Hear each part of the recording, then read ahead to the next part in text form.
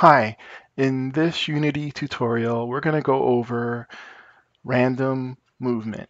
And I have another random movement tutorial. This one would be my second one.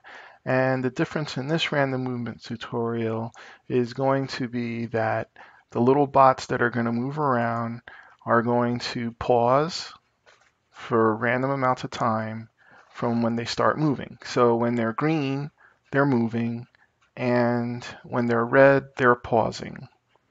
And the pause is anywhere from 3 to 5 seconds.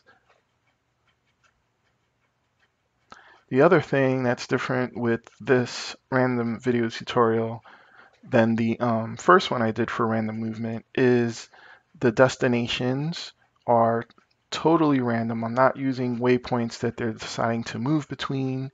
They're just picking random positions over this ground. Okay, so this is the tutorial in action.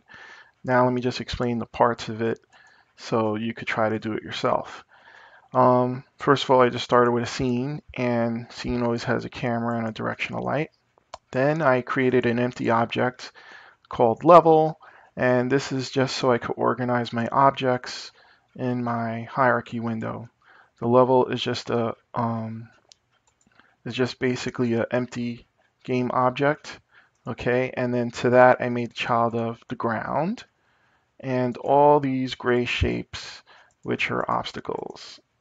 Then I just made sure that level was set to static, and when I do that, yes, you change all the children to static, okay? And the reason I make them static is so that the NavMesh agent will use them when it calculates a NavMesh. So to calculate the NavMesh, I just go to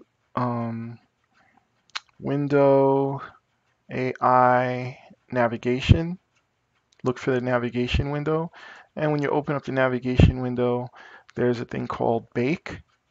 So I select the Bake button, and then I could just bake my NavMesh. Badunk. And the blue parts are the NavMesh. Okay? And what it uses in the baking are any static objects. These bots, they're not static objects. These little white squares are not static, so they don't get calculated in the NavMesh. So now I made another empty game object called bots. This was just another create empty over here. And then to it, I added my first bot. And if you look at it, it has, it's a cube. So a cube has a transform, a mesh filter, a renderer, and a box collider by default. And then I added the box script. And the box script takes a minimum time to wait and a maximum time to wait. So this is the time range that it's going to be random between when the bot gets to wherever it's headed.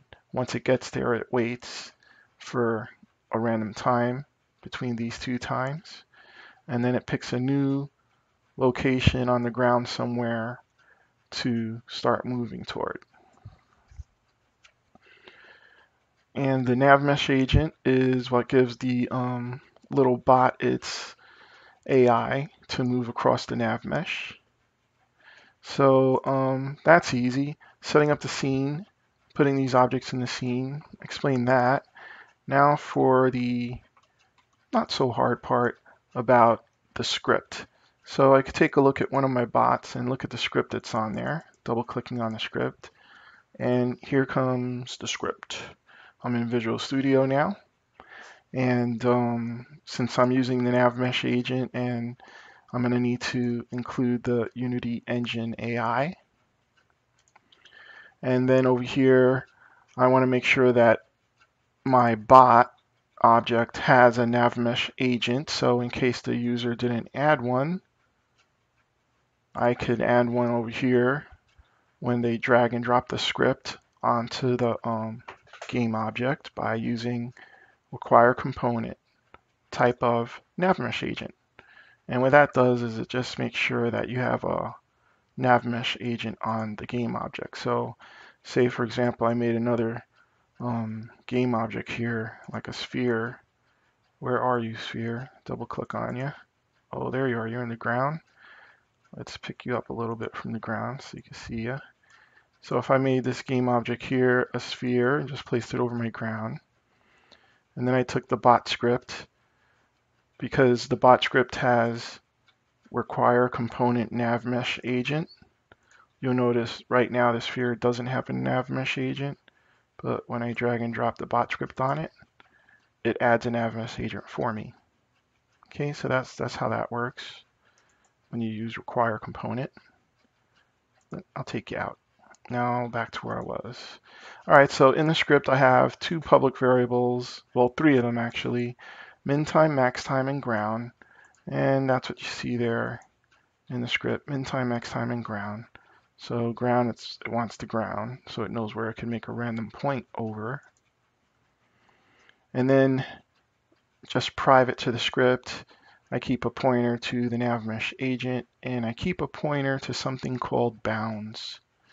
So here in the start, I'm just going to set my internal NavMesh agent variable NMA equal to the NavMesh agent component of my game object.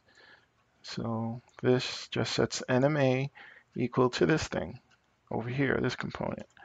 And bounds gets set equal to the ground game object renderer bounds. Bounds is an object that lets us know how big something is in the scene. It lets us know where something is in the scene and, its extents and everything. So the ground is this brown thing here, which I drag and dropped over here so that my bot can know what the ground is. Okay, so now I have the NavMesh agent component of my game object, and I have the bounds of the ground. Now, what happens next is the update function is going to run for every time a frame is drawn in the game. And the way to know if the game object is moving somewhere is if the NavMesh agent has a path, and also if the NavMesh agent has any more distance to travel to get to its destination. I use these both together because on my ground I have some obstacles here. So in case the bot is trying to get somewhere in, like over the ground where the obstacle is, it's never really going to be able to get there. So it'll get as close as it can, and maybe it'll just wiggle around a little bit or stop. But when it's basically as close as it can get, I want it to pick a new destination. So that's how come I added in this remaining distance greater than 1. So if you're about as close as 1, or if you don't even have a path, then go ahead and pick a new destination to move toward. All right, so here's a little trick here. Instead of calling pick random destination right off the back to pick a new destination, I use the invoke method. And invoke is a special function of the Monobehaviour class here that lets you say what function you want to call, but you could specify how long to wait before you call that function. So over here, my wait is a random time between the minimum and the maximum time that the user specified in the inspector window. Between the minimum and the maximum time, 2 seconds, 5 seconds. So it may pick 3 seconds, for example. So that means invoke will call pick random destination after 3 seconds elapses. That's how I do the thing where it waits before it goes to another destination. And just so we could see that the bot is waiting, I just changed the material color of the bot to red when it's waiting. Now after 3 seconds, it will call pick random destination. And here what I do is I pick a random X coordinate and a random Z coordinate. See how we have X and Z here, and X and Z are across the floor. Y would be coming up from the floor. So I just worry about the X and the Z, and my bot stays on the ground. I get a random position for X and Z. And then I get a random vector position, rpos, using the random X, the current Y position, and a random Z. And then I tell the NavMesh agent component to set the new destination, which starts the game object to move to it.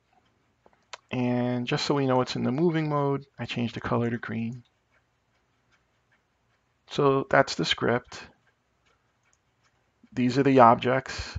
And all I did was I took the one bot, I drag and dropped it. I'll show you how to make a prefab. Let me delete the one I have. I take the one bot and I drag and drop it in my project assets window. And now this makes what's called a prefab. So I can either drag and drop this into the scene multiple times to add more bots like this, or okay, these guys up here, I want to make them children of this so it's all nice and neat. Or the other way I made some of these was I picked one and then I just pressed Control D, which made a copy, and then I could pick the Control D one and move it. So whatever, now I got a bunch of bots. Let's see if you press play one more time. Ta-da! They're waiting. They all start moving. See, these guys are having a little bit of traffic jam in there.